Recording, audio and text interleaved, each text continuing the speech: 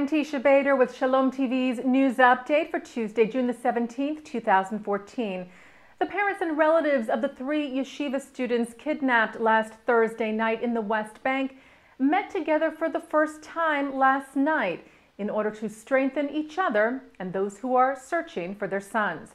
Racheli Sprecher-Frankel, the mother of 16-year-old Naftali, told reporters outside the house afterwards that the meeting was very significant. She said, "We want to strengthen security forces who are working day and night, the decision makers, and the Prime Minister who is in contact with us." She said, "We pray that all the soldiers and our children will come home without injury," saying, "We send our thanks to everyone participating in this extraordinary effort." Frankel said the families felt the embrace of the entire Jewish nation and that all they wanted now, she said, was to be able to embrace their children. Israeli Prime Minister Benjamin Netanyahu called the families during their meeting to reassure them that Israel was doing everything in order to find their boys.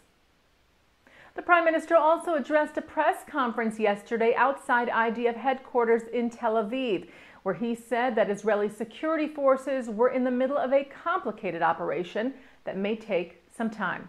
Netanyahu said, "At the moment, we are focusing on one goal, the retrieval of our youths who were taken. We are also operating against Hamas, who the Prime Minister said would pay a heavy price for the abductions."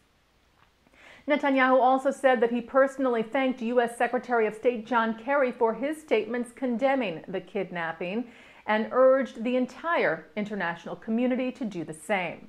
In addition to the U.S., condemnations have also been expressed by Canada, Great Britain, Spain, United Nations Secretary General Ban Ki-moon, and the International Committee of the Red Cross. And just today, the European Union condemned the kidnapping of the teens as well and called for their immediate and safe return. And more arrests were made overnight in the West Bank by Israeli security forces in their search for the teens. About 40 Palestinian suspects, most of whom are members of Hamas, were arrested by the IDF, who also confiscated weapons found during the search and arrests, including a variety of firearms and explosives.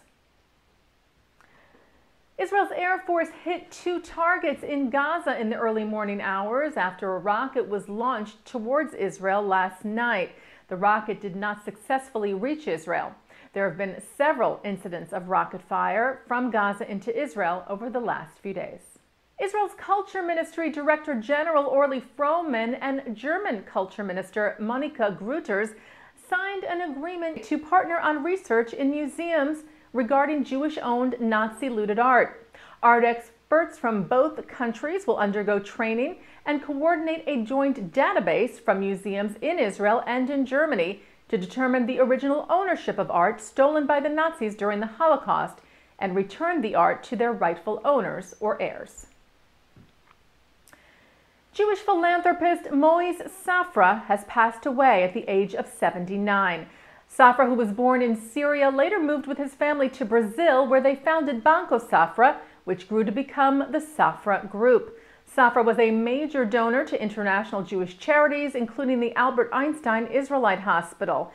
He had reportedly suffered from Parkinson's disease for many years and died on Friday in Brazil, several days after suffering a heart attack. Moise Safra is survived by his wife Chela, who serves as the treasurer of the World Jewish Congress, and their 5 children. Harvard law professor Alan Dershowitz was given an honorary doctorate by the Technion Israel Institute of Technology in Haifa yesterday. The Jerusalem Post reports Dershowitz was honored for his, quote, distinguished legal career and his, quote, life's work as a passionate, persistent, and persuasive champion of the State of Israel in numerous and diverse arenas. Dershowitz said he was honored to receive a doctorate from the Technion, which he deemed, quote, the epitome of emerging science and humanity. And turning now to our Shalom TV programming for tonight, Tuesday, June the 17th, Shalom TV President Mark S. Golub is taking your phone calls. The Shalom TV Talkback Live begins at 7 tonight, where you can call in to talk about Shalom TV or any issue of Jewish importance or anything you wish. The number to call is 201-242-1142. You can also submit a question or comment through Twitter or email. On Twitter, it's at Rabbi Mark S. Golub. Email rabbigolub@shalomtv.com.